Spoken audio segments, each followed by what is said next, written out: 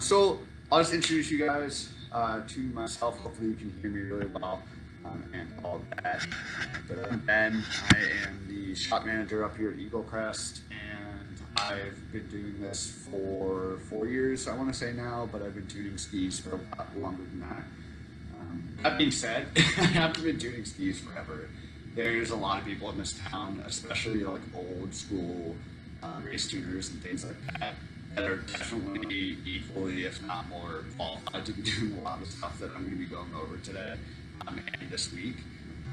But I still have a lot of expertise in these things. I see thousands of pairs of skis come through my door every year. And one second. Turn off the hood fan so it's a little quieter in here, easier for you to hear me. To address something right off the bat, up here at Eagle Crest, we are all wearing masks all the time. It's really hard for you guys to hear me just in general in this kind of loud shop environment. So I'm not wearing one. All the doors are closed. This environment is basically my domain. That being said, I still wear a mask all day. It's just that we're doing this scenario and everybody's gone from the building. I'm the only buddy left at work. So yeah. So I'll jump right into it. So that's kind of who I am. And before I was tuning skis up here at Eagle Crest, I was a racer for University of Wisconsin just for a little bit, and just have continued to ski as a passion, but also as a definite life choice, being involved in the industry as I am. And I, throughout kind of my learning process, as well as being part of a generation that's in this drastic change from hand tuning and kind of an old school skiing way to now shop tuning that's a lot better, I've learned a lot about kind of both sides. And so I think that benefits me in being able to teach as well as get down to the really, really fine elements of skiing that really help. So it's a little better. I guess a little better. So what kind of sparked me thinking about doing this is the number of people that come in my door every day and just say, I need my skis tuned. And then you say, okay. And it's not a problem because me as a shop tech and the people who work for me and have been trained by me, as well as many other shop techs throughout the world, we know what that means. It means diagnose it ourselves and then tune it the way that we think you as a skier would like that ski tuned. And for the most part, that's a pretty rigid set of rules where we don't differ that much from one skier to another skier. But things do change from skier to skier, and there's certain people where you tune their skis essentially how you would always tune a ski, and they'll come back extremely angry at how it's tuned, or vice versa, where you'll tune a ski properly for the first time, and somebody who's been skiing their whole life and has never experienced that will really love the response that that ski is giving now. And so it got me thinking, if more people could come to me and say, I would like my skis to be tuned this way. They're a little bit grabby off the tips, and various other things we'll learn about here. Actually, a lot of it today, and that would help me and all the shop techs really, really make things better for you. Now, sometimes I won't lie, people coming in and telling you that kind of information will seem like they might know what they're talking about when they really don't. And that's oftentimes the case with people of the older generation, where things are totally changed now. And so the way that we tune skis and the way we do things are totally different, and the way I would do it doesn't really correspond to what they're telling you. Now, if you really come in and obviously know what you're talking about and want your skis tuned a certain way, awesome. That is what we love, and that's what we want to see. So I want to prepare you guys to be able to do that. Also, that's going to be most of what today is, but this whole course is going to prepare you to use some of the fine tuning at home. So when you take it to a shop and we do the tuning very well, but to a very kind of standard, you then can go home and if you want to further tune your skis and make them react the way that you want. If somebody says, please don't detune my skis at all because I would like to detune them, perfect. I know what they're talking about. I know they know how they like to ski and how their ski reacts, and that's great. And I love that scenario. Sorry, I'm still messing with some stuff here. Obviously, shop not super optimized for streaming a video. Anyways, today we're going to go over kind of like the introduction to your gear. I want you guys, whether you're a skier or a snowboarder, to understand what everything on a set of skis looks like, or everything on a snowboard looks like, and how it should be set up perfectly. Where now you're the most comfortable and the most able to do your sport well, and then limited by your gear. You know, we've made insane progressions over the last 20 years or so in terms of how gear acts on the snow. And so to have this great gear and technology and then ruin it with a bad tune is something that happens all the time. But, you know, I would like for you guys to feel what a tuned ski should feel like. Or snowboard. Definitely don't want you guys to think that this is going to be totally ski-based. Most of this is going to be skis and snowboards. This first week is kind of more nitty-gritty about how they work. And so I'll separately go into skis, and I've got snowboards over here that I'll bring over when we're done. And we'll talk about both of them because they're really cool and they're different in some ways and really similar in some ways. But yeah, we're going to start out with skis because I've kind of just got that set up right now. So the other thing that's really important, sorry, before we jump into things that I have to tell you is I'm not a certified teacher.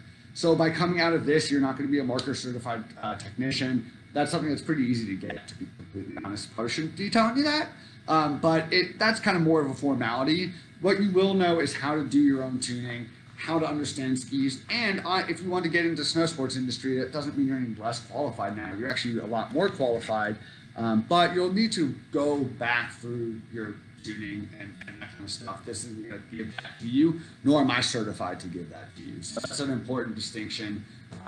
But still, I think people will find this informational, and I really hope it helps people. Let's do an introduction to some of your gear now. And while we do this, I'll kind of talk you guys through what you might need at each step of this. But the most important and first tool that you're definitely going to need, whether you're, if you're a snowboarder, maybe not, but if you're a skier, you absolutely will need this tool. I don't know how I managed to not bring one of these by, but that's this guy. This is a posse drive.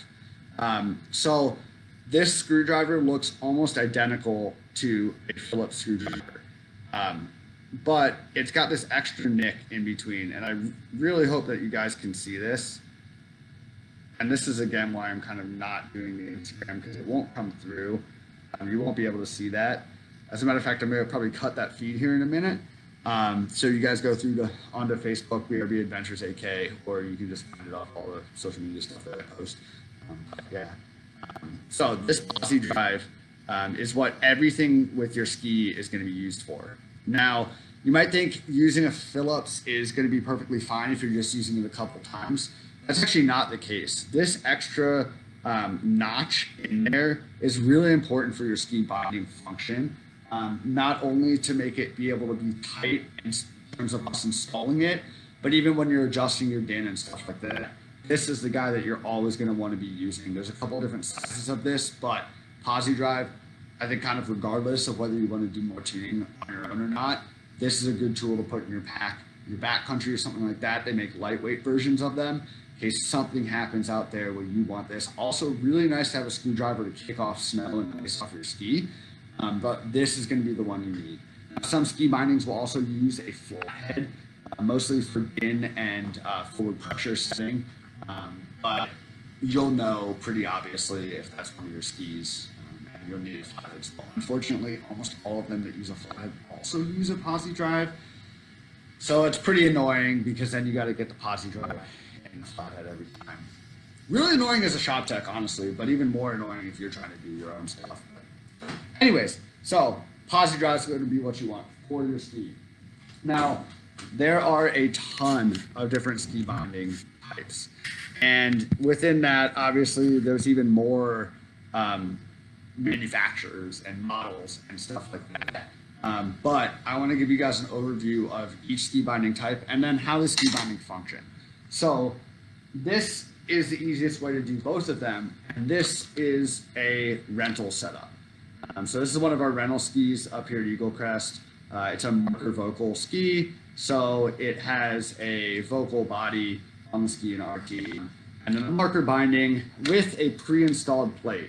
Now this plate can't come off of the ski. Some retail demo or rail bindings will come off. You can uninstall it. These ones are specifically for a rental, and so they will not. The important thing about that is if you own this ski, you cannot remount it. So when this binding becomes unindemnified, which is to say no shop will work on it anymore, you can't buy a new binding and put it on this ski. Now, the massive upside to this ski is this. It doesn't matter what size your boot is, your boot can fit in this ski no matter what. So if you're a huge-footed person who's 5'2", ski like this makes it really easy for you to own a setup, but also to be able to resell it. Because if you mount that to your weird specifications, I'm sorry, I just can't think of another word about it, but your unusual like body arrangement, then it's gonna be really hard to sell that setup because you're gonna have to either find somebody who's gonna wanna remount it or somebody who's gonna fit that as well. This will kind of avoid that. It's really nice. It's what we use in a rental shop. The reason I picked this out first though, is because you can slide these completely off and you can look at the binding, which is not something you can normally do with a normal ski. And these bindings are really, really, really simple. I guess before I talk about how this binding works, we'll talk to you about, I'm really bad at that, DIN, which is what those numbers are corresponding to, and what that screw corresponds to, the one on the top right here. So DIN is a calculated release setting. That has to do with your height, your weight, your skier type, and your age to some extent. And it all goes off a standardized chart. So if you were becoming marker certified or any certified tech, this chart is your lifeblood. And I'm not going to teach it to you because I'm not sure if I'm actually allowed to. But also because this, it's just, we'll do it. Like, this is why we're here. And you can learn on your own. This is super simple. You can go on YouTube, I'm sure, and find a video of how to read this chart. It's not that bad. But what this chart does is allows you to key in your weight, your age, your skier type, and your height, and get a skier code. And from this skier code, that is your DIN placement. And then depending how big your foot is, your DIN goes up and down corresponding to that. So we use this chart. Actually, we, by law, have to use this chart. So if you bring in a ski to us and ask us to do what's called a test and adjust, we're fitting your boot to your ski, and then we're using that chart to calculate your DIN. And I'll talk a little bit about age because it's kind of a weird one. So kids under 10 and adults over 50, actually 49, your DIN is actually lower because as a ski tech, you always are erring on the side of caution. So essentially when you read this chart, you always are going to be erring on the side of caution. That's the hardest thing to teach with it, is you're always erring on the side of a lesser number of DIN. And a lesser DIN corresponds to less pressure that it takes to release your foot out of your body. So, kind of an abstract concept until you can physically see these numbers right here. And these are torque numbers that say that if your DIN is what it is on your binding, if it's set at a 2 and it says 2 on your binding, it is going to absolutely take that much pressure to release your foot from that binding.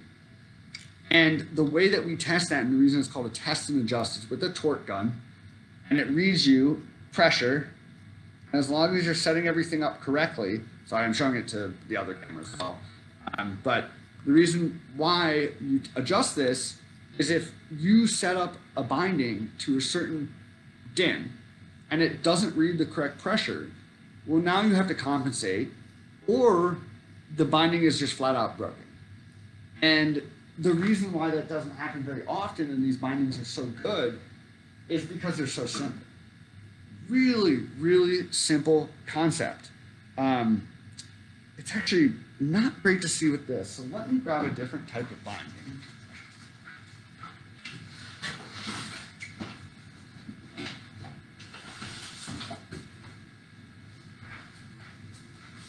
Now, this is kind of an exaggeration because what I'm telling you about this binding is not actually the case, but the concepts are still true. So with this binding, you've got this screw right here, or this spring right here. And then you've got this screw right here, and then you've got your din meeting on the top. So din, screw, and then, sorry, your spring on the side here. Now, this spring is simply attached to this screw. And as you screw this screw in, this spring gets smaller and smaller, and your din gets bigger and bigger. And all this spring is doing is choosing when your foot is in this down position and when your foot is in the ski. It's going to be really hard, but in the up position as a binding normally would set. And so when you go from up to down, it releases the spring, and how much tension is on the spring is your din. And all they did was put that, you know, because it might be 165 whatever the heck the pressure reading is, Newton meters of force on it, they correspond that to like 2 or 2.5 or 3. And it goes all the way up to like the highest suggested dins are around 13.5 or 14. That being said, if you're racing, you can see din settings up to 18, 20 sometimes. But as you can imagine, as your din goes up higher and higher, it becomes more and more dangerous because you're never going to release from your ski. When you crash, the safest thing for like your ski to do and to happen when you crash is your ski instantly goes off and does its own thing, and then you are just a human being. I'm terrified of mountain biking because when I'm mountain biking, if I fall, I'm getting mangled in my bike. It doesn't eject and go out unless I learn how to push my bike out and eject it.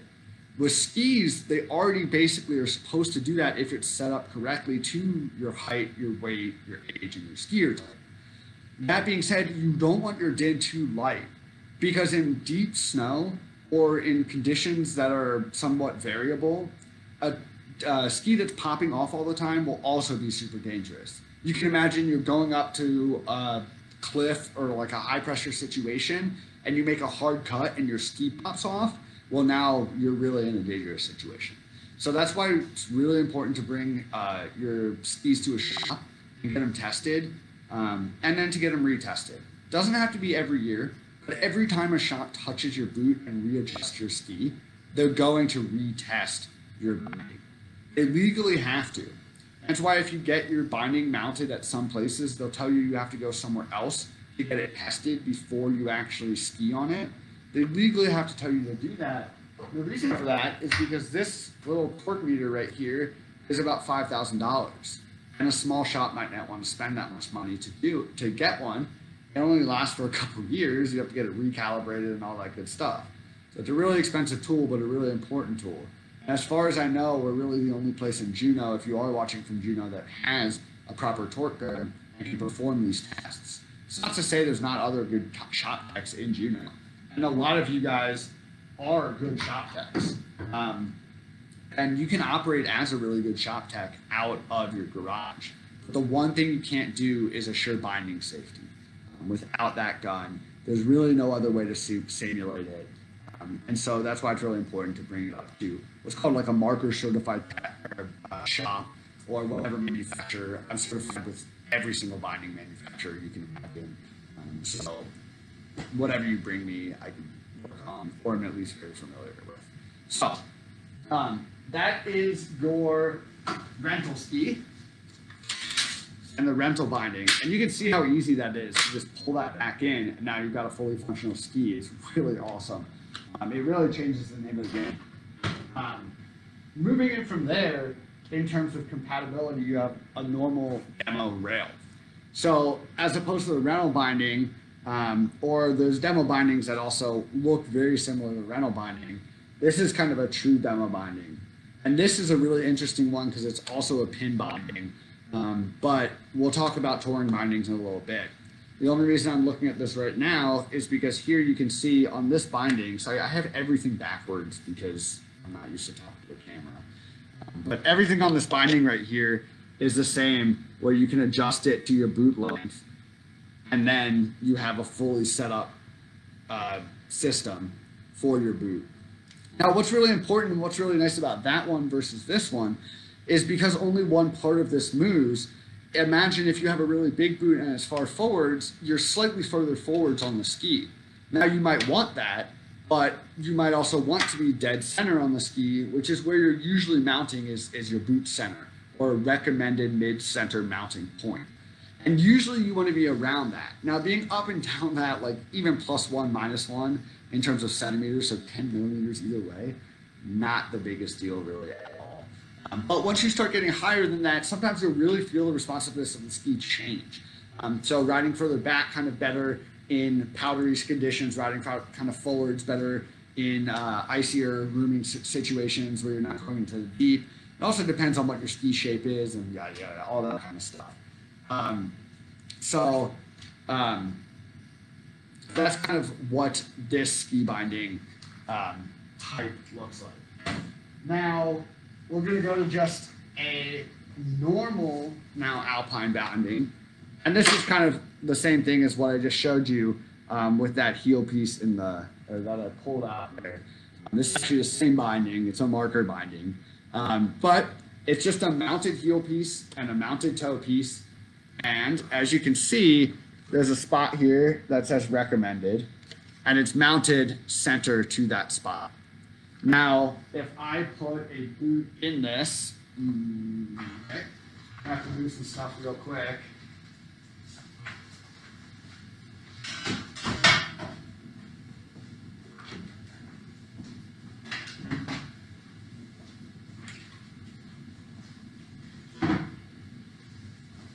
Okay, sorry about that. Now, if I put a boot in this,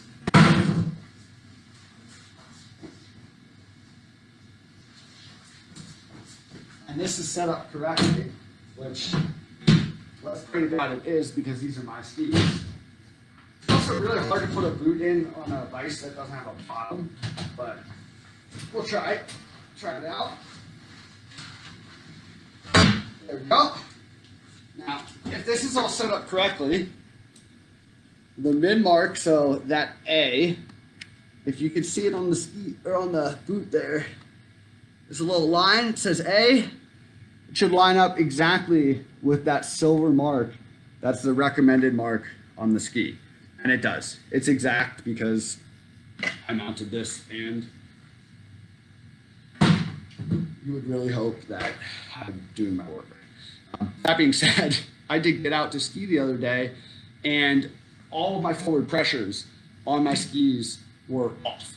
So another reason why you want to have that posi drive handy when you ski, sometimes you just get into your stuff and things change. I don't know why it happens or how it happens, but it does sometimes.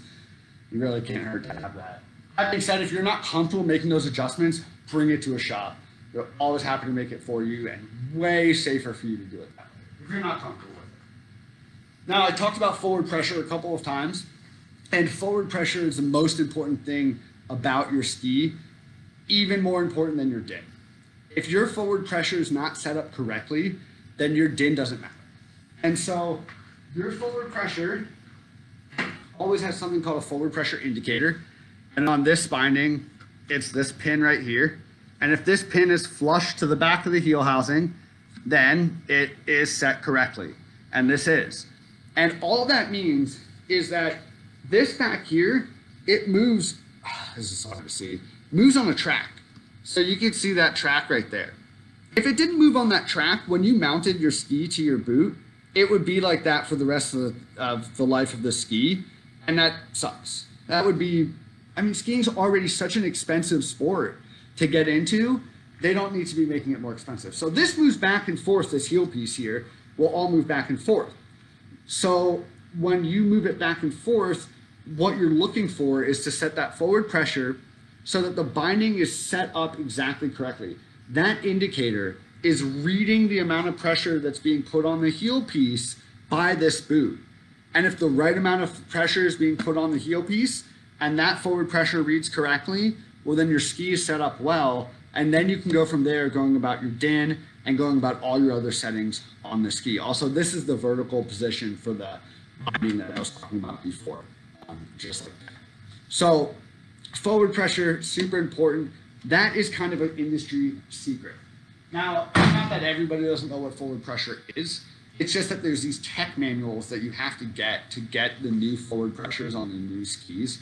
Now, an intuitive tech, like I could tell you exactly what the forward pressure is going to be on pretty much every ski, just because I've seen so many different systems. But if you haven't seen thousands of different types of skis, it might not be really obvious. As a matter of fact, sometimes they like to trick you.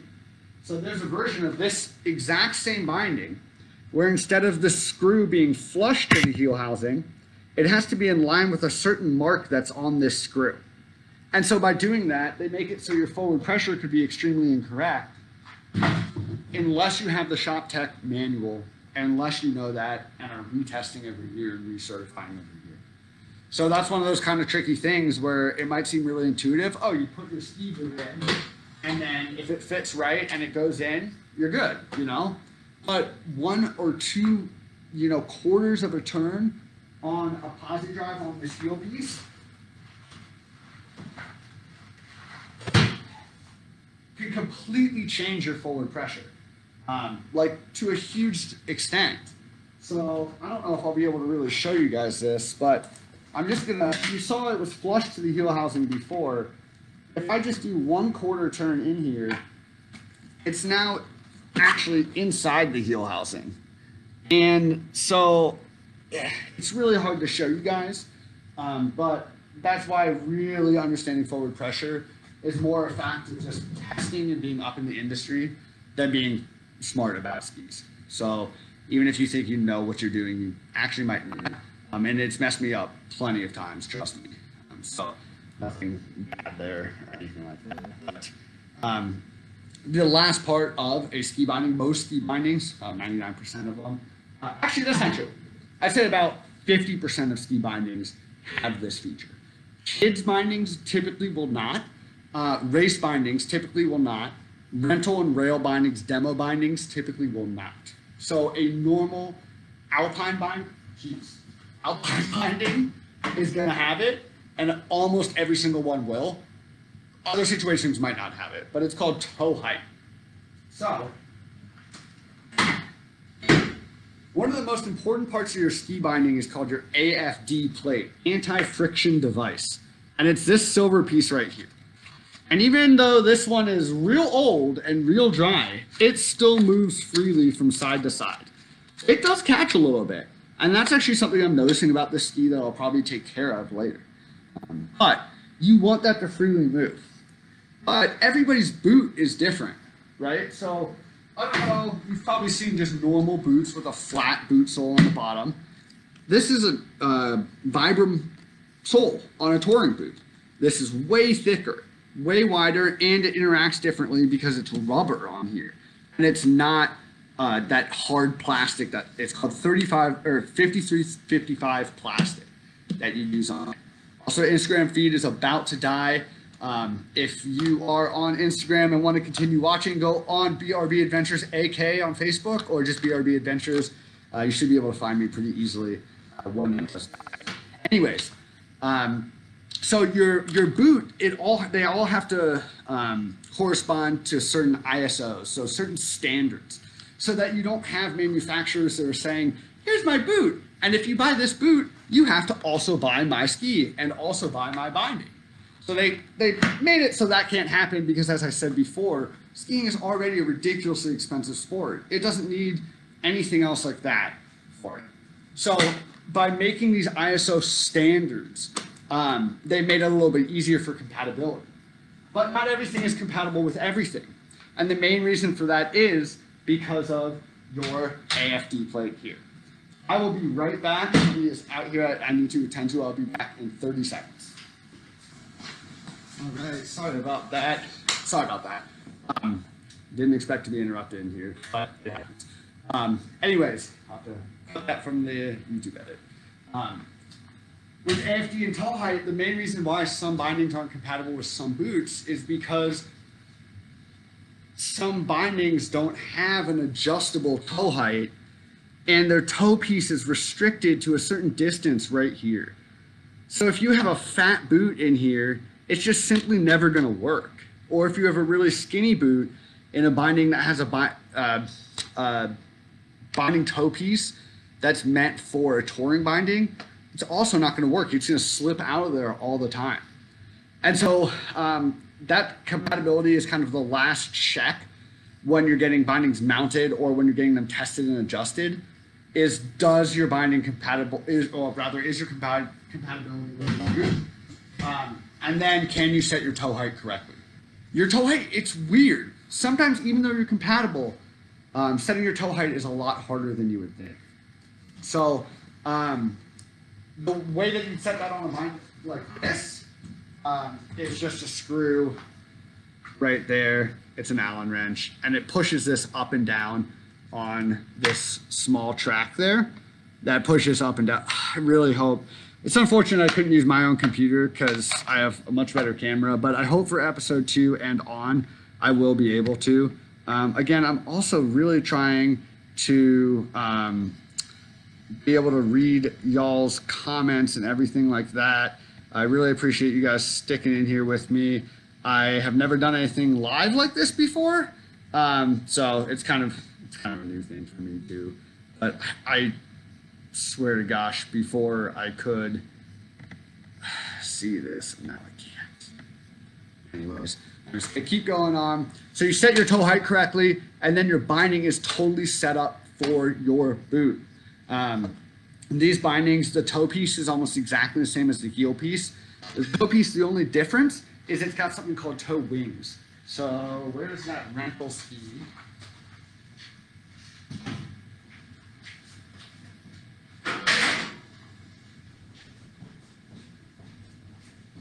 So on a toe piece, your toe wings are what's controlling your boot going in and out of it. Because instead of popping out of your ski like this, now you're popping out of your ski like that. So you got these toe wings right here, and that's what's controlling your din, essentially. And so same thing, as you tighten this screw, it tightens this spring in here, and it makes it harder for these to move back and forth. This din is extremely light, it's 0.75, it's the lowest you can get, essentially. That's why I can move it with my fingers, just like that, with no problem. So, that is a ski binding. And now I'm gonna go over kind of snowboard bindings, and then we'll go over the anatomy of your ski itself. The reason I wanna do this way is because the anatomy of a ski and a snowboard are much more similar than the bindings are. So I'd like to get all the differences kind of out of the way, and then we'll talk about what's similar with these and how we can care about them in the same types of ways. So I'm gonna bring over some snowboards now here, and the first thing we'll do is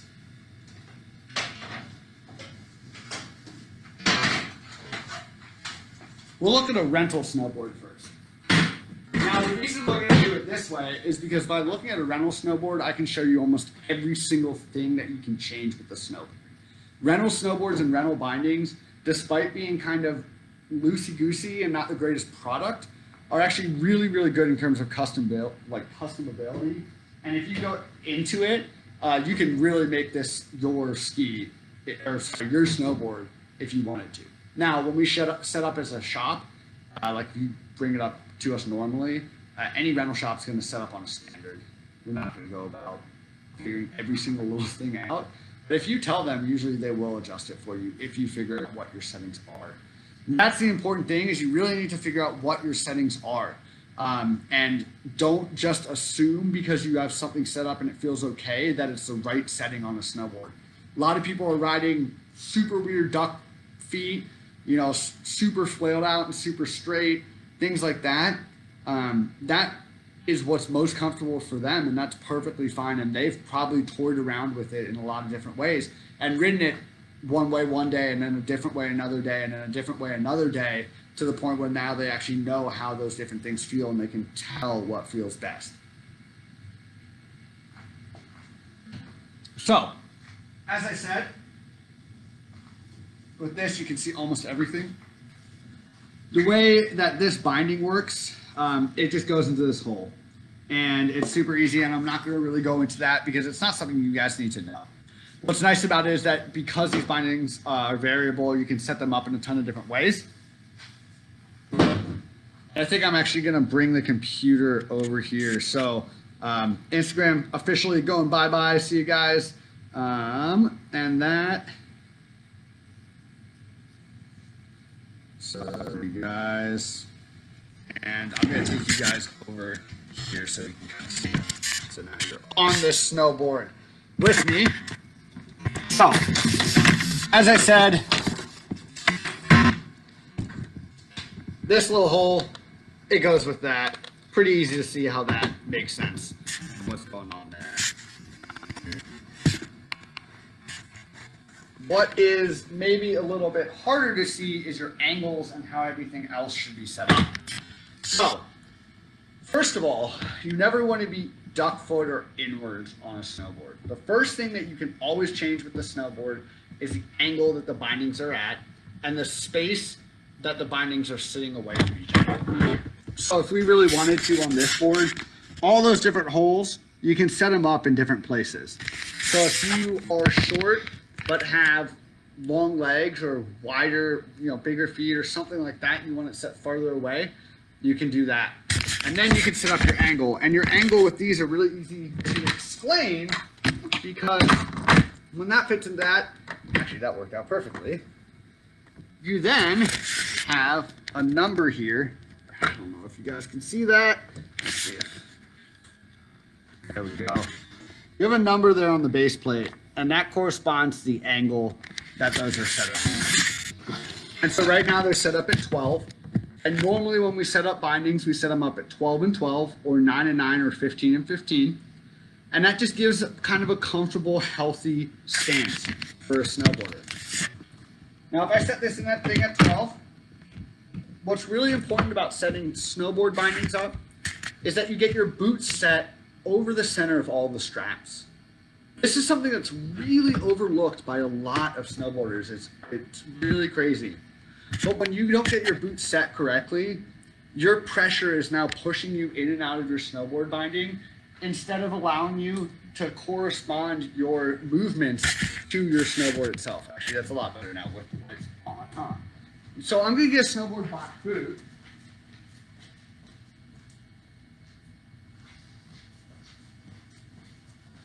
Snowboard boots, not really going to go over the anatomy of those guys.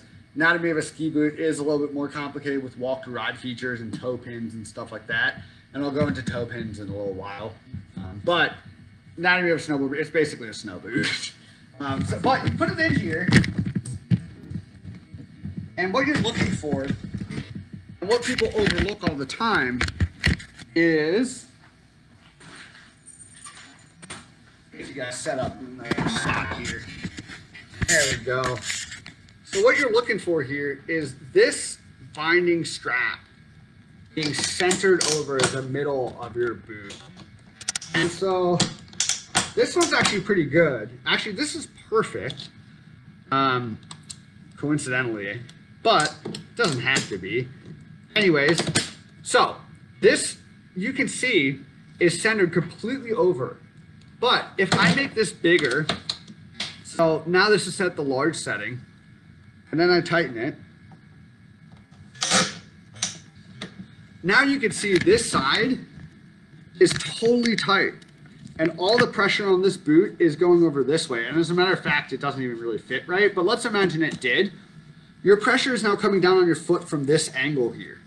And that's not good. It's not allowing you to push down and make your turns and carve into your turns like you should normally be. Equally on the other side, obviously the same thing would happen. But if you get it centered, it'll be really nice. The other thing here is you have over the toe and on top of the toe bindings. These are on top of the toe. So you want that also centered.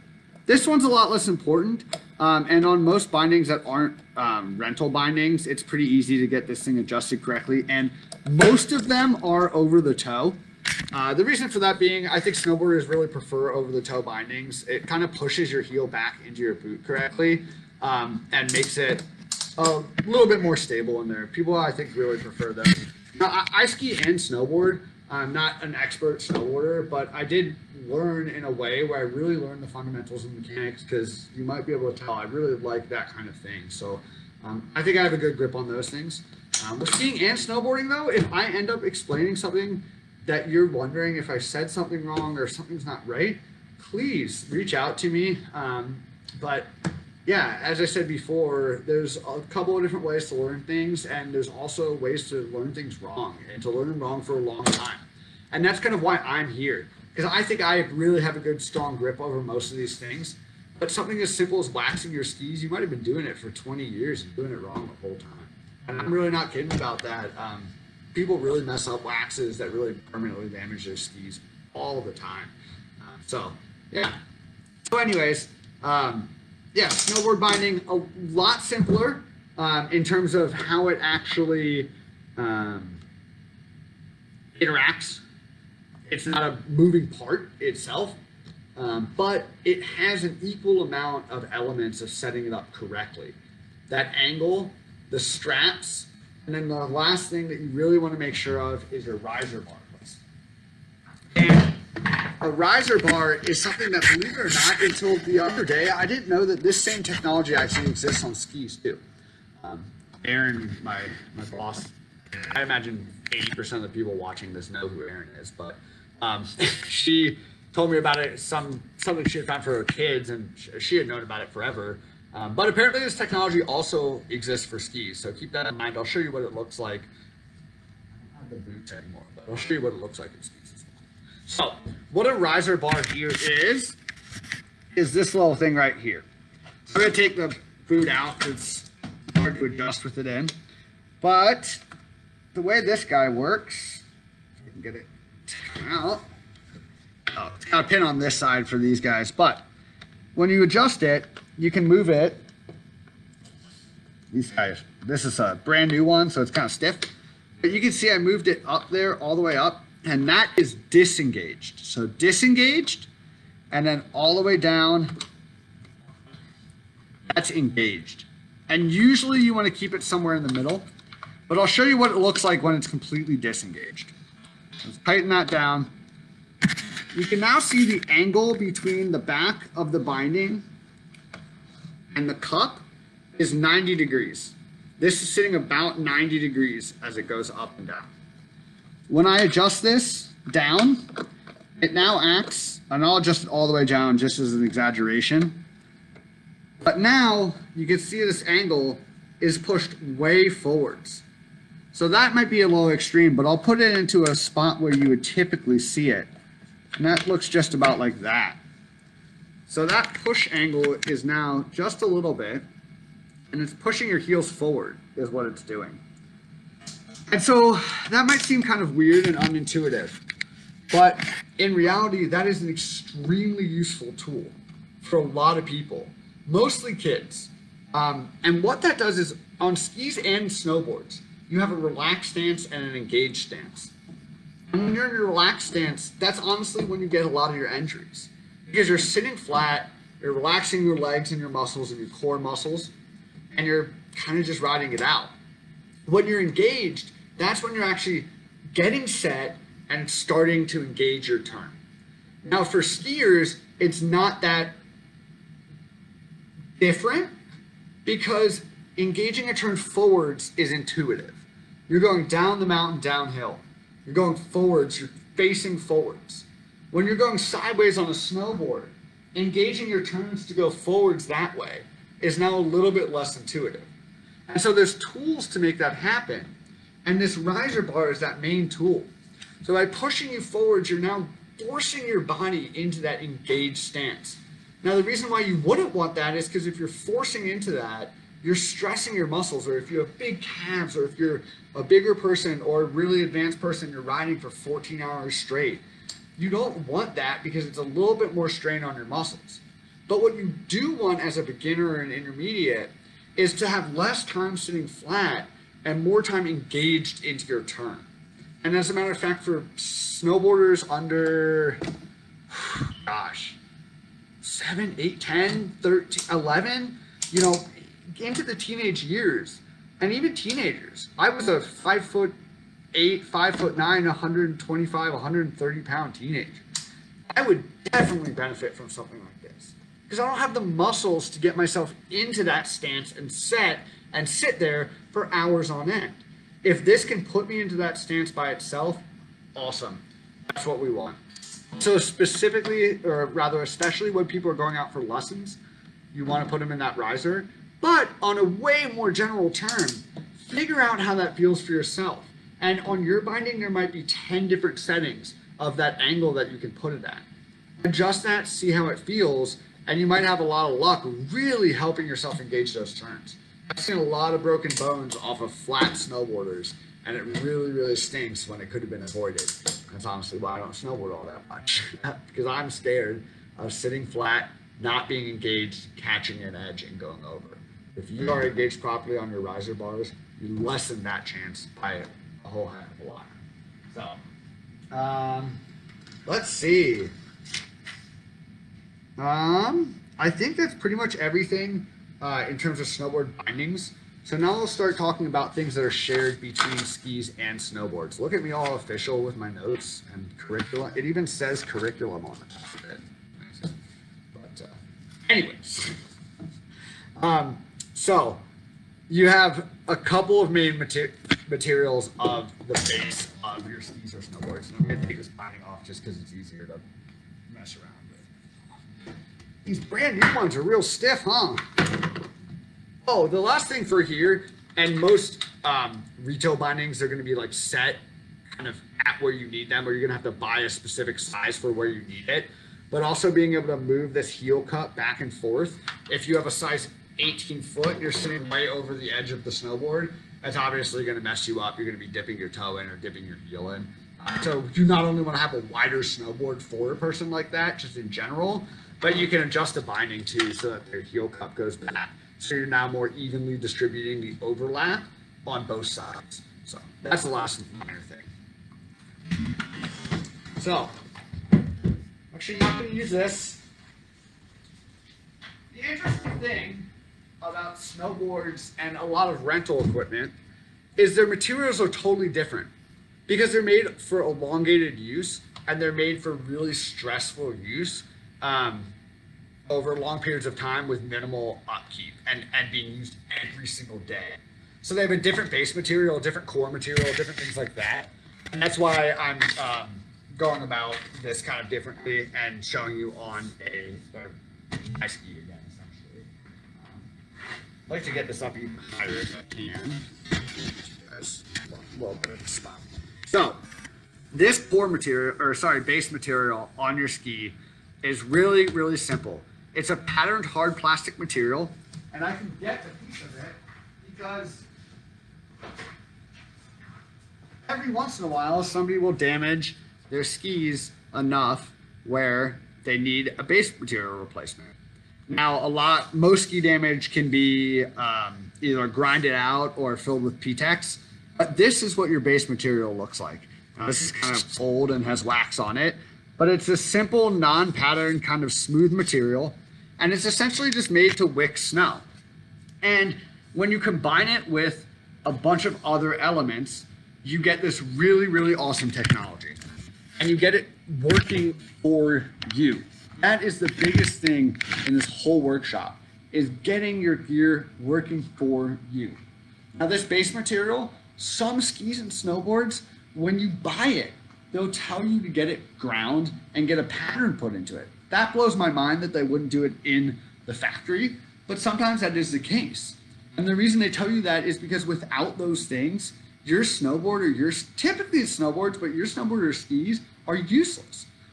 What's called quote unquote blank pair of skis, that is to say they're grinded flat and they have no damage and no pattern in them, has no structure or texture, and actually won't really perform well at all. It'll stick to the snow. It's going to be gross. So what that structure looks like, it's really hard to see on kind of a neon ski like this, but if you go to a black-based ski like this, and this is going to be extraordinarily hard to see over this camera, but if you come into the shop and you have a question or you want to see this, I am more than happy to show it to you. But maybe you can see there's a crossing structure in this. There's these lines that are they're going the other way. They're crossing this way down the ski. I don't know if you can see that. I kind of can in my camera. But anyways, that's called your stone structure. And that exists in most skis and most snowboards. And that structure is actually what helps you interact with the snow. People are obsessive about getting their base waxed and their edges sharp. But that stone structure is going to do 100 times more than both of those things. I have had skis where I've ridden them without the stone structure put in, whether I got it and didn't realize I needed to put a structure in it or something like that, and just stuck immediately. Or skis that have gotten used and ridden, like waxed it really well so it's perfectly hydrated, and then went out and skied on it and it performed awfully. The second you put that stone pattern back in it, it flops. It is night and day. So if you look at the bottom of your ski and it looks just kind of blank, and you keep getting waxes and you're like, man, I have to get a lot of waxes. It's kind of weird. I feel like my skis, well, your skis might be really old and dry, honestly. We see a lot of that too. And belt waxes are great for that because it's a really quick hydration wax. But it also might be because you no longer have a pattern in your ski. And that's really important to make your ski function correctly. So it's called a stone pattern. And I'll go a lot more into that later. I'll go into how to set it at home for yourselves. I'll go into all sorts of different things about stone patterns. The technicals about which pattern you want to put in for which conditions and how to reset your patterns and how to race with a pattern. I mean, it's really, really cool stuff. And when you get really nitty gritty into like World Cup racing and stuff like that, like the techs should be getting the gold medals, honestly. And the skiers will say that too. The skiers at a certain point they stop skiing their own or teching their own skis, and they have like US ski hired techs, and they love that. You know, they're taking those guys out to dinner every night because having a well-tuned ski consistently week in and week out is night and day, and a lot of it has to do with intricacies of that stone pattern. One of the other really interesting things about edges, whether it be a ski or a snowboard, is something called base bevel. And bevel is a really unknown concept to most people, a really, really, really important one. So it's going to be kind of hard for me to show you it, but there's a couple of ways I can show you kind of a picture of what base bevel looks like. So this is my edging machine right here, and this does everything you would do with a hand edger, except way more easily and quickly as a basically belt sander. And what I want to draw your attention to is these knobs right here. And these guys are what's adjusting your base bevel. So this is your edge, this blue part right here, and your edge actually like dips into your ski. I can show you what that looks like. Sorry, that was kind of a disorganized section here, but this is what your edge looks like. Now, this part of your edge is the part of the edge that you're going to see. This part of your edge is the part of the edge that is inside of your ski. And it's kind of welded in between your base material and your core material. And you will see when I talk about waxing next week that it is extremely easy to damage that edge material just from incorrectly waxing your skis. And it's easy to damage it in a lot of other ways. But we've got our bevel. This is real hard. We've got our bevel here, and this is showing you the edge, and that's the part of the edge that goes inside the ski. And this is the side bevel. So this one is showing you the angle that you're adjusting off of that side rib. So side bevel is typically 1, 2, or 3 degrees, and it can be decimaled too, but it's going to essentially adjust the responsiveness of your ski. Now, most skiers are very rarely going to feel the influence of side and base bevel. And when we edge more, or like when we go into edging specifically, I'll talk a lot more detail about these things.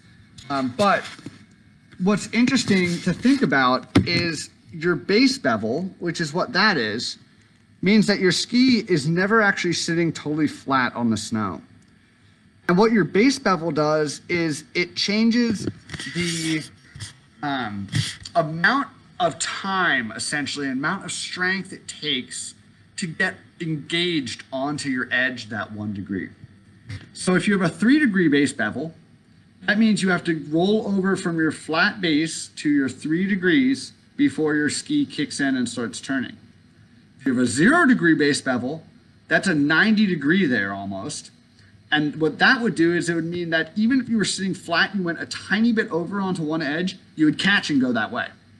And that's why you never, ever want to use 0 degree base bevel. Now, some people do.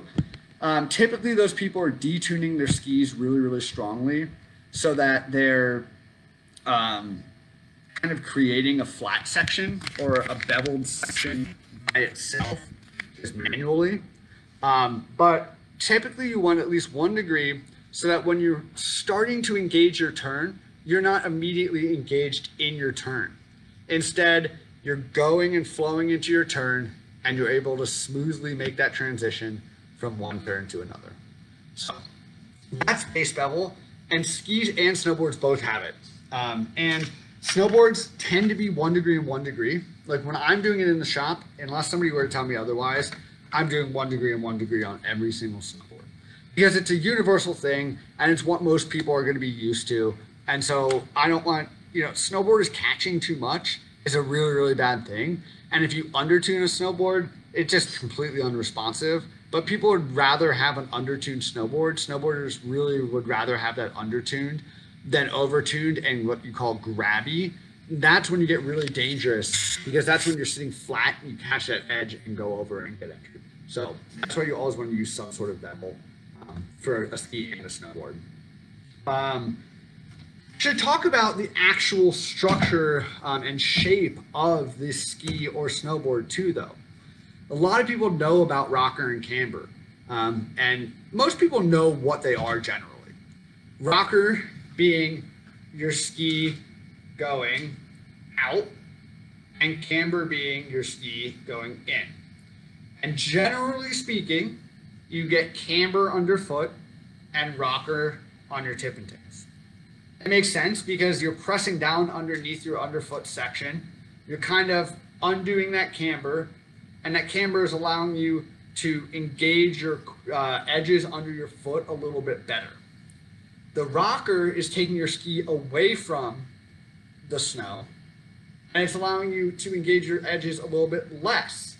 As a matter of fact, my ski right here, you can see the edge goes up, up, up, up, and then it stops right there.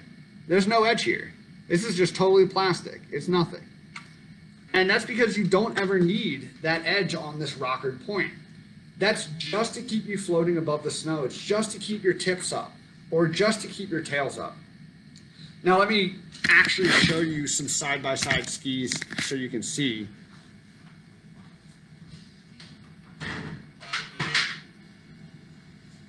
So here, now I need you down low. So here you've got a little bit of camber underfoot. That's this separation right here. A little bit of camber. And then a ton. You gotta punch it up. a ton of rocker up here. I don't know if you guys can see this. Oh, that'd be a really big shame if you couldn't.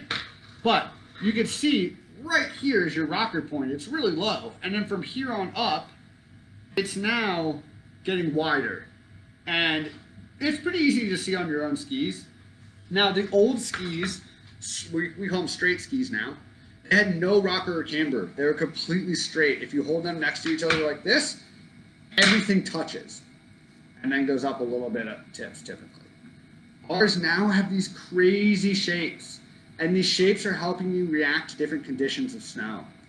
And what's really cool about that is if you know exactly what you want and you live in a place like Colorado, or let's do it better, Utah, where it's always kind of dry and powdery, certain high alpine snow. Or you live in a place like Southeast Alaska, and it's always wet and kind of gross, to be completely honest, but sometimes ridiculously nice. You can get a ski that reacts to those different things better or worse. And most skis fall obviously somewhere along a long spectrum of how they deal with certain conditions.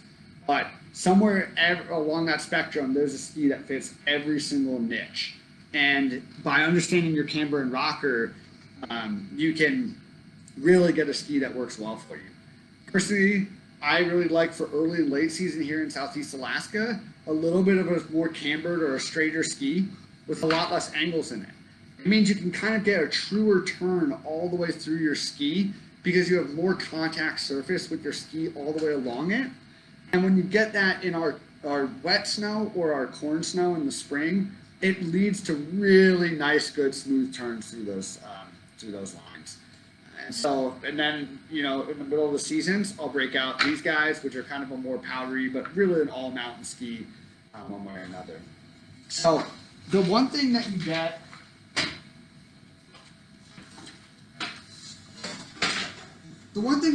in snowboards that you don't get much in skis is called magnetraction.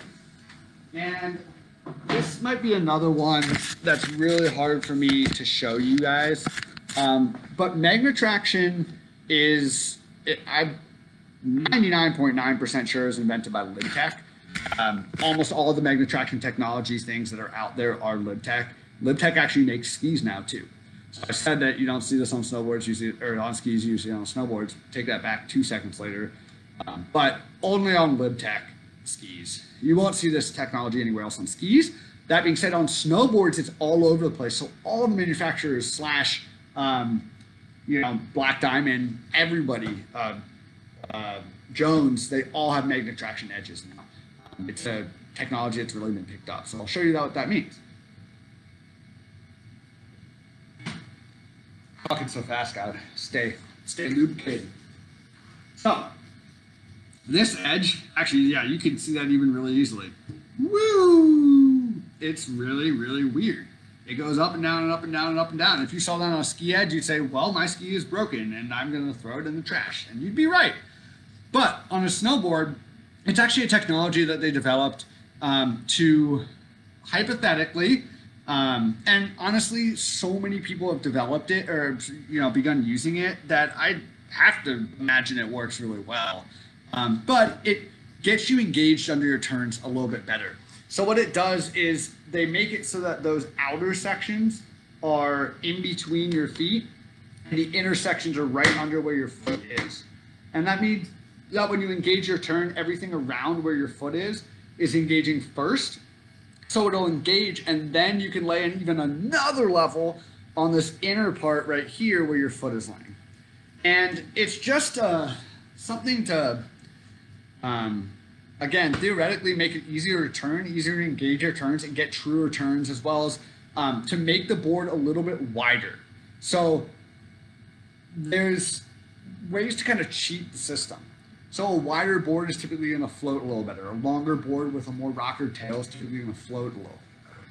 But if you cheat and give it a little bit of magnetraction, or you cheat and do a little bit of camber rocker in the right spots, you can make it react like you want, but with a shape that might be a little bit more versatile for the other side of things. So instead of being super fat and wide, where it's really a one-dimensional ski or snowboard, now you have a little bit of a thinner one that you could use in the, maybe in the groomer or the hard pack or whatever it might be, but also can take off and use wherever you want.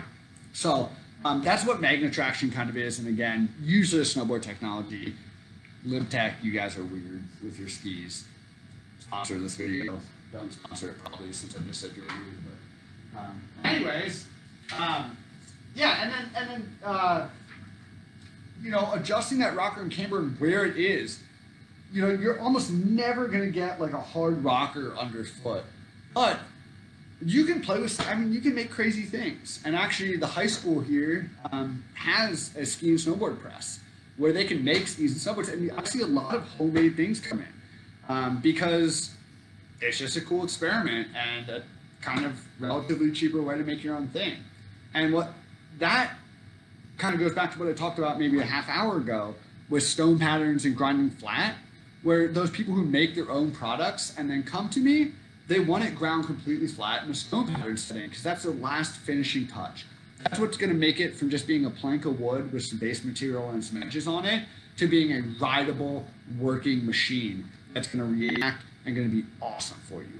So, it comes down to those things, those small little things make a huge difference when you add them all up.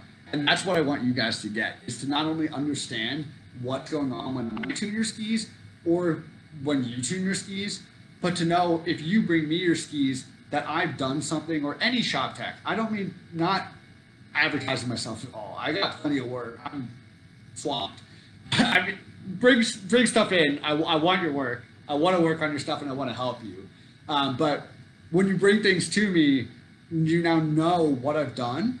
And if something is a little bit different than what you wanted, you know how to fix it. And you can translate that to me and say, hey, last time it was a little grabby off the tail or whatever. Can you just be doing a little bit harder? 100% for sure. Or whatever it may be. Can you set my feet up a little wider or whatever? I encourage all snowboarders, and I don't know how many snowboarders I'll have watching, because to be completely honest, snowboarders, because their technology is on the face a little bit simpler, they tend to not really think about it as much. But I just want everybody to get better and to be able to think about these things and make themselves better skiers and snowboarders. So when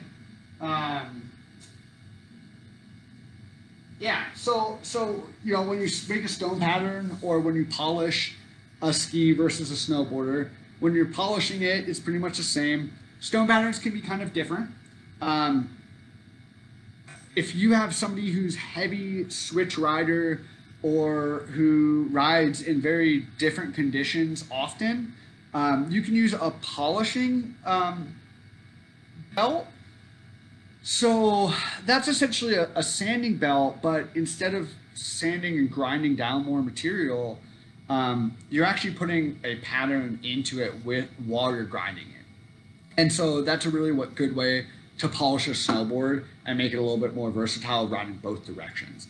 As skiers, some people are like hardcore switch riders and love to ride big mountain switch, and that's super cool, super duper rad, good on them. And I have people who have me mount their skis in a way where they'll specifically say, please mount this so I can ride switch and powder. Sure, it's not that hard to do. You just set it so that you're a little bit more in the middle of the ski, because normally you're sitting a little bit back on it so that you have more leverage in powder. So when you're sitting in the middle of it, now if you're going backwards, you have the same amount of leverage as you have going forwards, or float as you have going forwards. But yeah, for the most part, you can really polish these things and stone grind them in the same way, regardless of whether it's a skier or a snowboarder, unless you're doing it by your hands, and then you can do it however you want. And that's really the awesome thing about it, is you can finally tune everything. So I will, before I stop here, probably the most important section, which I probably should have done when the most amount of people were on here, and I probably should have done it right off the bat. But anyways, I want to go over what you might need in terms of materials for this course. It's going to be probably 5 weeks. And I don't expect people to spend a ton of money on these kinds of things. It's really at your own. You could use this as a total educational thing, or you can use this as a clinic where you want to go and start doing these things. And I promise after this week, we'll get hands-on. I'll give you guys, I'll figure out how I can look at the comments and the questions and stuff like that. And I'll give you guys some time to either get on camera and show me some of your progress while you're waxing and edging and stuff like that, and ask, is this what this is supposed to look like? And get feedback and stuff like that. So it might start a little bit earlier so we can run a little bit longer, or it's not all that late anyways, it's just dark as all heck out there. But anyways, so for the edging, or sorry, for the waxing section, because that's probably the thing that the most people are going to be engaged in terms of doing at their home. For the waxing section of this, what you'll need is an iron. Do not use your home iron. You're going to ruin your skis. But you want a ski iron. Looks something like this. It's got a little dial for temperature. It's relatively flat, usually has some sort of texture on the bottom there. Some of them are totally flat. I like it with a little texture because it makes it not get as hot. And I would rather have anything too cold than too hot. But mine also get just absolutely destroyed because I use them thousands of times a year. So you could get a product that was a little bit more sensitive because you personally could know that you're going to take good care of it and everything. And I take good care of them, but it's impossible with how much work I do. So this is number one. Bars of wax are really the only other thing that goes along with that. This is universal wax, warm wax. I'm going to put together, we up here at Eagle Crest are not going to be selling irons. We will be selling almost everything else for this. So we will sell bulk wax. I'm going to put together little packs where I cut these bars in half and give you guys each temperature so you can try it out, as well as mix your own temperatures. This is a really cool practice, especially racers will use. Literally take a heat gun to the snow, see the temperature of the snow, and mix your wax exactly to that temperature for the glide. Now, if you're going to do that, you need to obviously do it every day or go back the next day and use just like a universal or something like that. But we can do really cool things with wax. So we're going to put a bunch of packs together for you guys if you want to buy bulk wax from us up here at Eagle Crest. We'll also have scrapers. So obviously, again, super used scraper. All this is going to be is to scrape your wax off at the end of the waxing process. You'll see why it's really important. They're really cheap. We have them up here. I just ordered a bunch more. And then the really good website for all of this stuff is svst.com. They're really awesome. Sun Valley Ski Tools, really small little company out of Idaho. Awesome to work with. They have everything you can need. But, you know, with shipping up here, especially if you guys are tuning in from Alaska, it's kind of a pain. So wherever you can find it, I know Foggy, NAO, they probably have some scrapers. We're ordering more, as I said, but depending on how much viewership this gets, we'll see. So you'll definitely need a scraper. Absolutely will need this. Super cheap and easy to get. And then the last two things you'll need is these two brushes. Now these are not the most mandatory thing ever. This one probably a little bit more. This is your polishing brush. What I'll use this for is before I edge, we'll clean your ski with it. So this is a nylon brush is what it's called. I believe this is a 12 centimeter nylon brush. This is a 6 centimeter, actually it's probably millimeters, I don't know. Anyways, this is a horsehair brush. This is your polishing brush. This is really nice to have. Up here at Eagle Crest, we have both of these. Limited quantity, obviously, of all of this kind of stuff. We couldn't order a ton because I didn't know how much viewership this was going to get. But these are going to be really, really crucial for you to make things really nice and polished. That's basically everything you're going to need for the waxing segment of all of this. When you go into edging,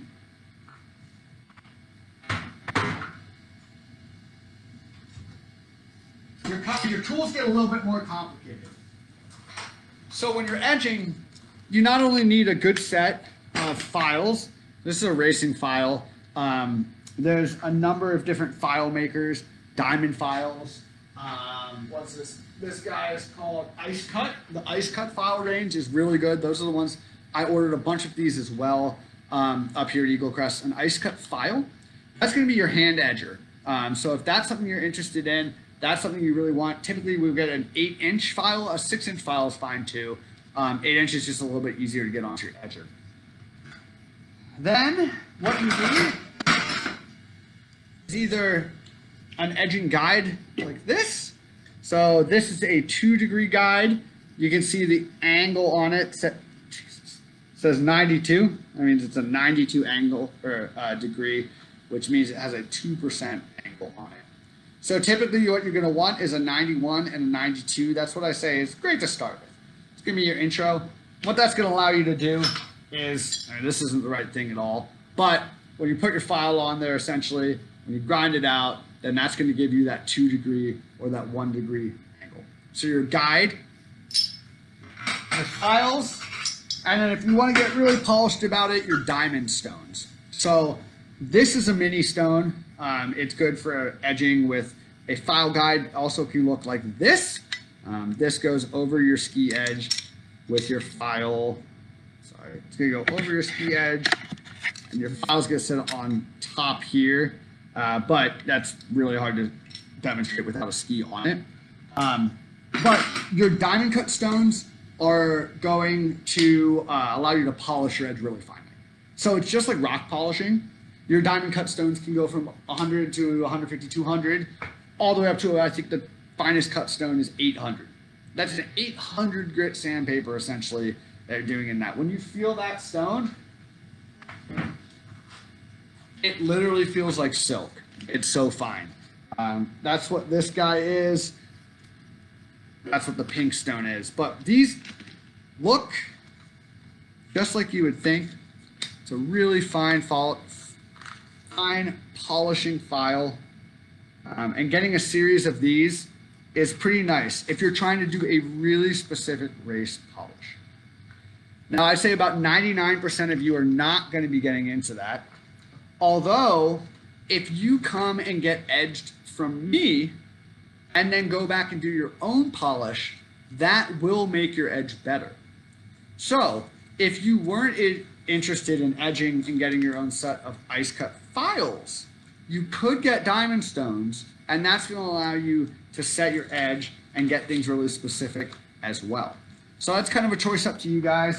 A couple other things, file guides. There's one that looked like this and this. Lots of different types of file guides out there. The Swix guides work really well. All the ones on SVST work really well.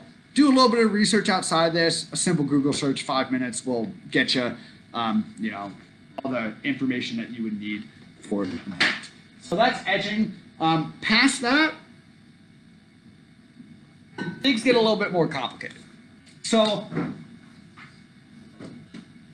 simple PTEX, which is what's going to be used for base repair mostly, just looks like this. It's just a plastic that you can melt into your base and it essentially simulates a base, seals it up, makes it waterproof, and prevents any further damage. That being said, what you need for a lot of base repairs is something called base weld. This is called metal grip, sorry. Did not mean base weld. Base weld is also something you need. But this is metal grip. Base weld is going to help you, it's kind of like metal grip. It helps you get that new base material in there if you ever have a big section of base that you need to cut out. But typically with most materials, unless it is hugging the edge, you can use metal grip, which is basically the same thing as this PTEX, except this will stick to almost everything. So a lot of times when you make repairs with this kind of PTEX, you literally burn it, drip it in, and let it set. It sets in 30 seconds, 2 minutes, pretty short amount of time. But then you go to file it out and sand it out and flatten it out with a metal edge, and it pops right out. All your work is done, and it really sucks. But it happens all the time, and so metal grip is really nice for that. For base repairs, you're also going to need a metal file or a metal scraper that looks like, oh, I'm sorry, I forgot one or two things for edging actually as well. So I'll show you what the metal file scraper looks like. It's just like this. Just looks like one of those plastic ones, but it's metal instead. Couple things, sorry, for edging that you will need as well. This is a detuning stone. Super duper duper duper nice to have a good one of these that you've maintained well. They do a really good job.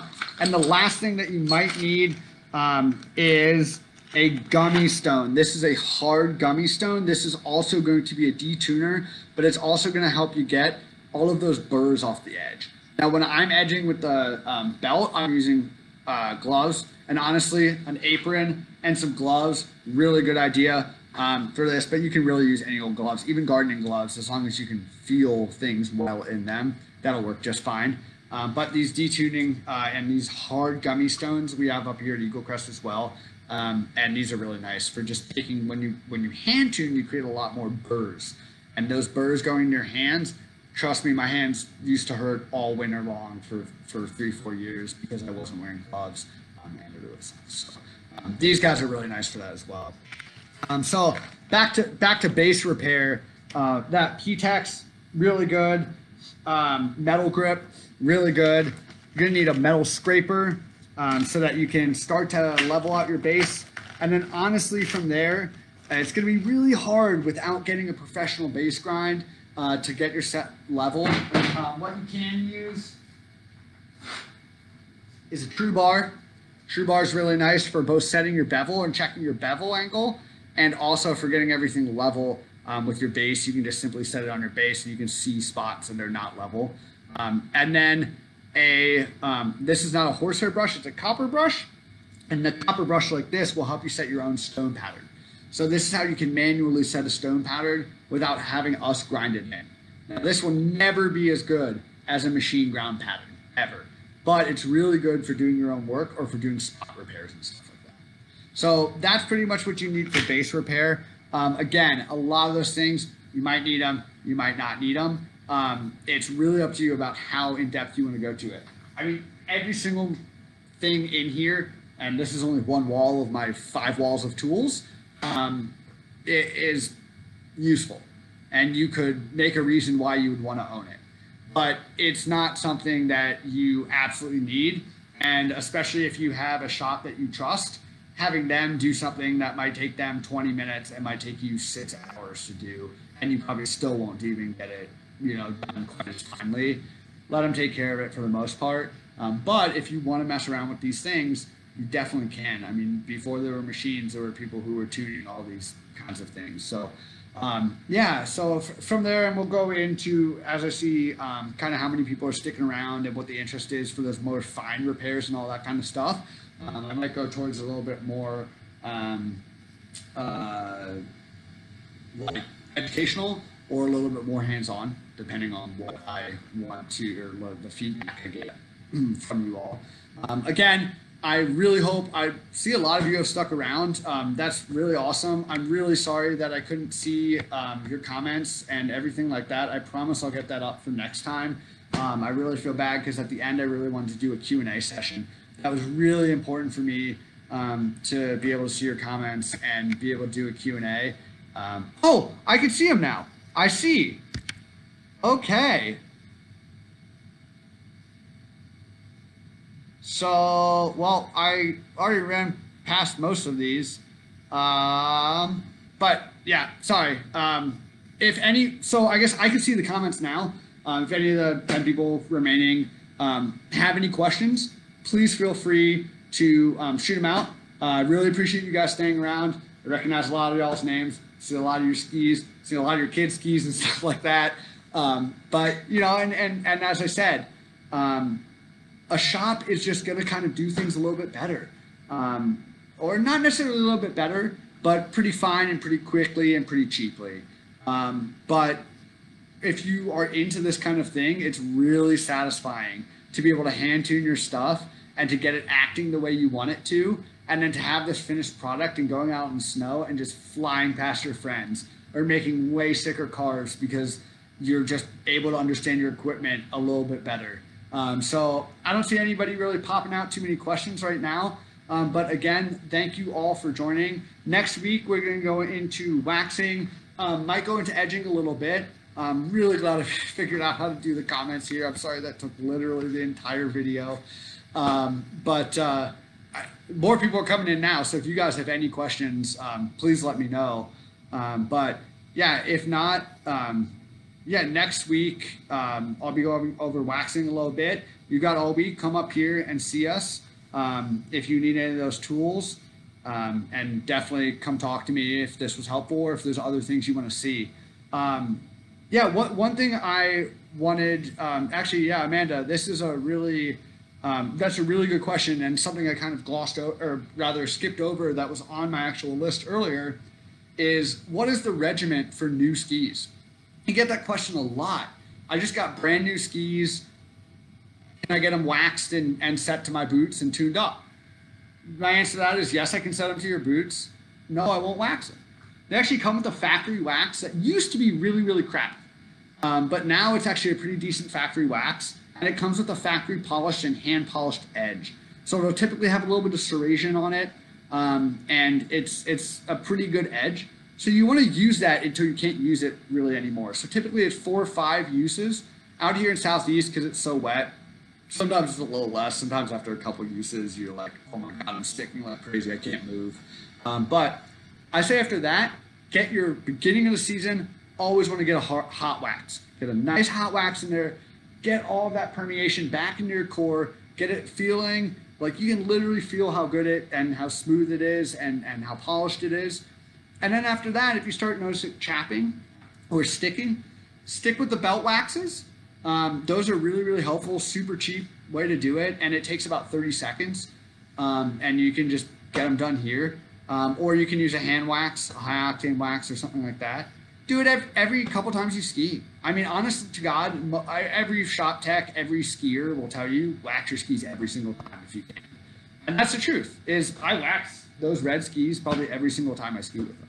But I'm also spoiled and can just work them into a queue of all y'all skis and just wax my own.